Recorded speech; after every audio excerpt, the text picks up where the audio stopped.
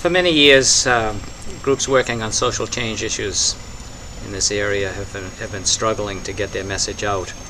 and often we've focused on one issue or another and haven't always worked as well together as possible. So with the kind of crisis that the country is in right now,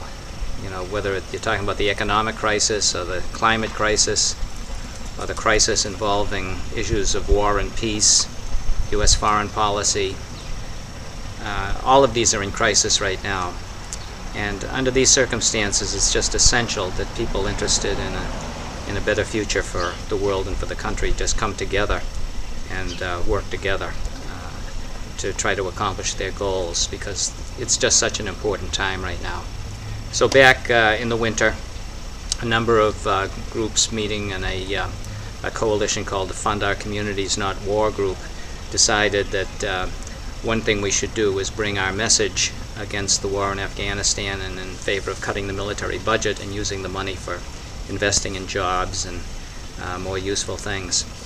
We decided to maybe a good way to deal with this issue was to put a referendum on the ballot. However, as I said, because this crisis that the country is in is so widespread,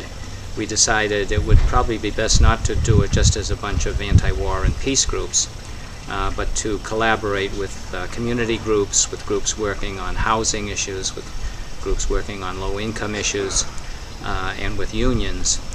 to see if we could come up with a broader agenda that we could all get behind